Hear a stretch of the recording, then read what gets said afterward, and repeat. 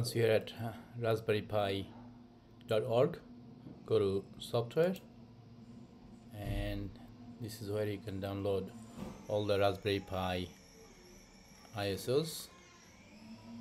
Install Raspberry Pi OS using Raspberry Pi Imager. So we'll be using Raspberry Pi Imager to install the Raspberry Pi to the SD card. So I'm using Mac OS, so that's why I'm clicking download for Mac OS. If you're using Windows or Linux, Ubuntu, so you click on the other ones. So click there, let the download start, allow, and it's downloading. Once the download finish, click on that DMG file and it will start the process of installation.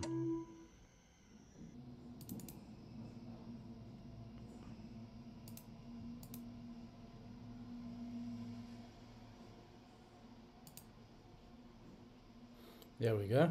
From here, so I'll select Raspberry Pi OS for desktop. Click that and you have to choose the SD card here, and classic media 31, how many gig this one here, 32 gig, so yeah, 31.9, that sounds all right. That's the one. So just make sure you save whatever you have in the SD card, or if it's a brand new one, who cares, and then click write, and it will say all existing data will be erased. Are you sure you want to continue? Say yes, and put your password in, Mac password. Raspberry Pi would like to access files, removable volume, okay.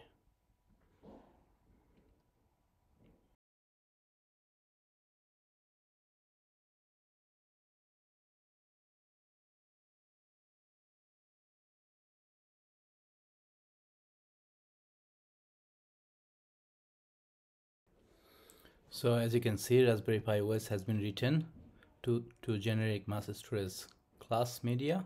You can now remove the SD card from the reader. Continue. So it's done. Now we'll get back to the Raspberry Pi Zero.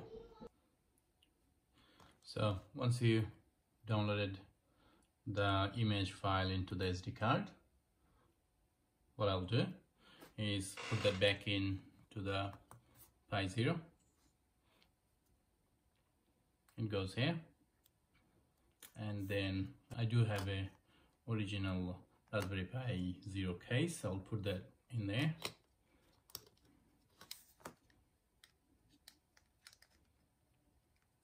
There we go.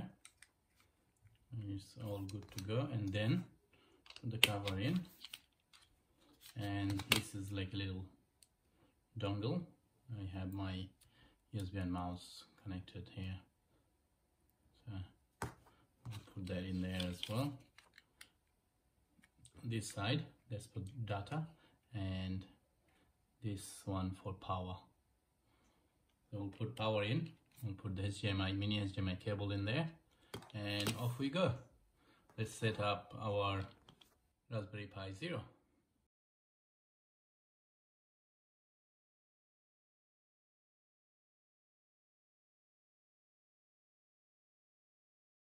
Once it's booted up, click next, and then select your country from here, select language and time zone, and then click next. You can choose your password there, and if you see the black screen like mine on the side of the Raspberry Pi Zero or Raspberry Pi, you can click this box and click next. You can select your Wi-Fi here. I'm gonna skip that for now, and then you can restart your computer. I'll do it later. So here is all the programs: internet, Chromium, VLC media player, image viewer, and accessories, help, preferences, and here you have Raspberry Pi configuration and the software updates, run and shut down button. So let's not shut it down. I will quickly show you how to turn on your SSH while you are in this interface. Go to preference and then Raspberry Pi configuration. Here you should be able to change few settings. So this is display, this is interface. In interface, as you can see, you can enable SSH here.